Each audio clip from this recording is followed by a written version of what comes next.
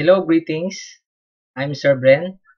I want to share this hack or this remedy.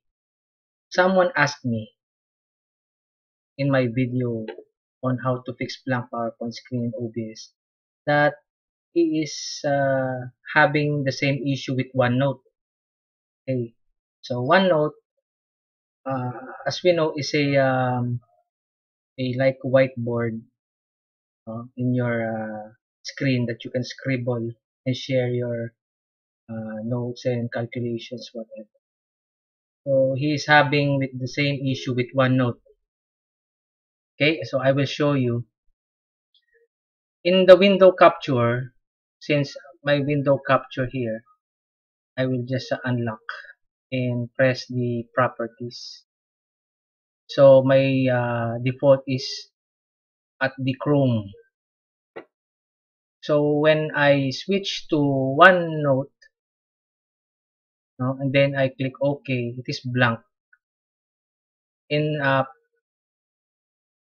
in fact that my OneNote is open already, as you can see below. So now I will switch screens by using, instead of window capture, I will use display capture. Yes. And then I will add the display capture. So let's click OK, and then click OK again, and just move it downwards. So I will open my OneNote. You can see OneNote is open. Okay. Can you see this? I will scribble. So our problem is solved.